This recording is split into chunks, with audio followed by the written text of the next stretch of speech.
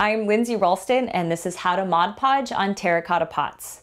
Today I'm going to show you a fun and easy way to add some decoration to your terracotta pots and also make sure that they're outdoor weather ready.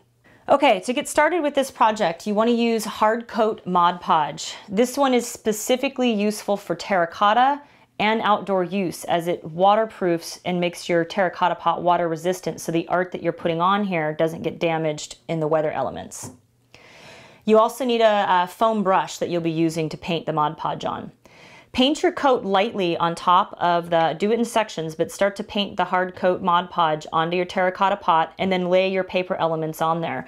I'm using today just black construction paper that I'm making stripes with on my pot today.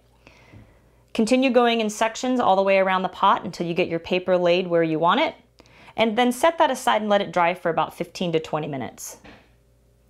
Once it's dry, now start doing the Hard Coat Mod Podge over the top of the work that you've done. And you want to do 3 to 4 coats, letting them dry for 30 minutes to an hour in between each one. Once the final coat is done and dry, you can set that pot outside and it will weather all of the rain and elements that will come its way.